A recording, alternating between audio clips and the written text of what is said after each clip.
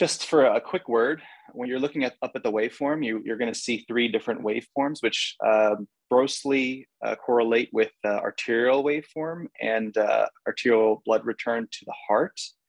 However, I have never found this clinically relevant at all. And so really the most important thing is your actual value here.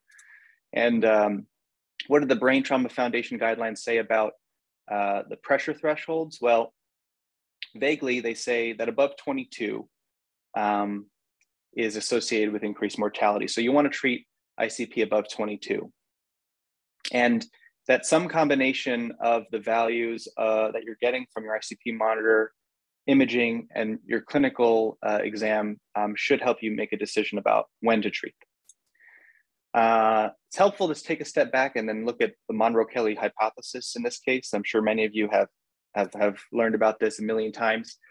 Basically, your brain is has a fixed capacity, or your intracranial compartment has a fixed capacity. It's mostly taken up by brain parenchyma, but also by CSF and blood volume in a more minority proportion. And the reason why this is important to understand is because any increase in volume is going to increase intracranial pressure. And at some inflection point, you're going to have a dramatic increase in intracranial pressure and be at a high risk for herniation. And what's herniation? It's bad.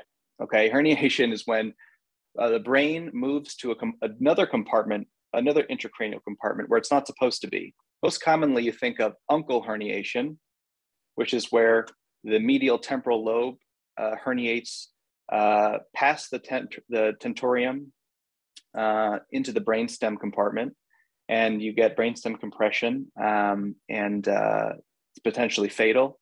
You can also have subfalcine herniation, which is brain from the contralateral frontal lobe under the falx.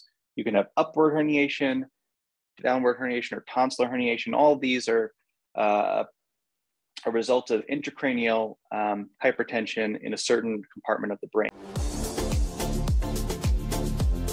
Hey everyone, Ryan Rad here from neurosurgerytraining.org. If you like that video, subscribe and donate to keep our content available for medical students across the world.